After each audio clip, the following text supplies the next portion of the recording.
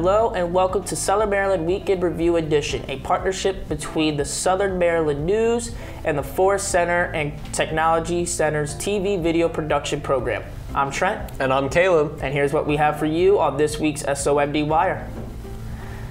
The Colts, a husband and wife duo from Hughesville, will compete in the National Hot Rod Association's Pro Stock Motorcycle and will travel to Gainesville, Florida later next week, where Kelly Colts will captain the Steamfitters UA Local 602 Suzuki. The couple started racing locally until 2015 when an opportunity of a lifetime came up, and they were invited to the Star Racing Riders Challenge for the opportunity to compete in the NHRA. In 2017, they got the chance and competed in the NHRA.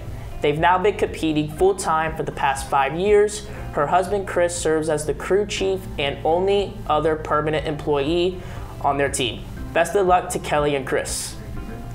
While many kids would simply start a lemonade stand or babysit to try and make some money, in October 2017, 3 Indian Head siblings took starting a business literally. The brothers Ryan, Colin, and Austin Gill started Forrest Broncu, a home fragrance company that has earned its place as the first youth-led company to be featured in Target's 2022 Black History Month campaign. From a small warehouse in White Plains, the brothers make candles, room sprays, diffusers, and other home fragrance products.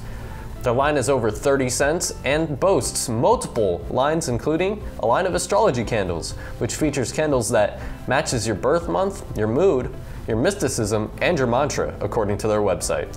Target is carrying their line of products in a multitude of their stores up until March 13th, so get them quick.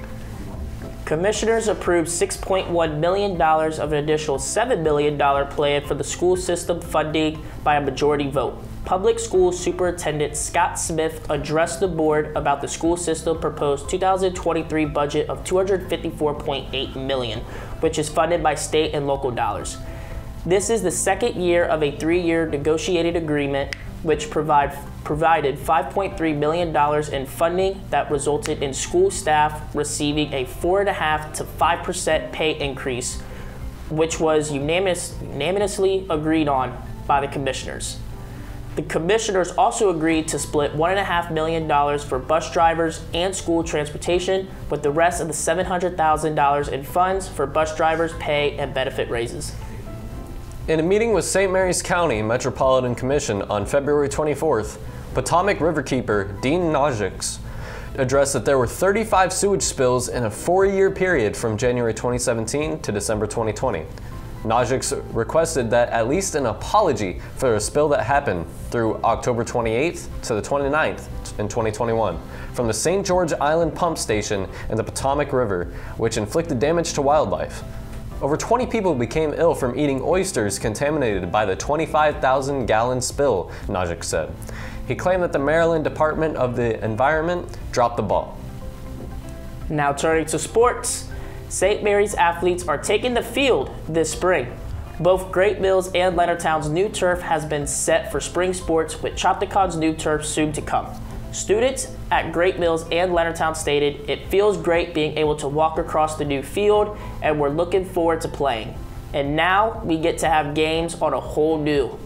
Once Chopticon's field is completed later this month, all St. Mary's County schools will have turf. So keep an eye out for the upcoming games this year.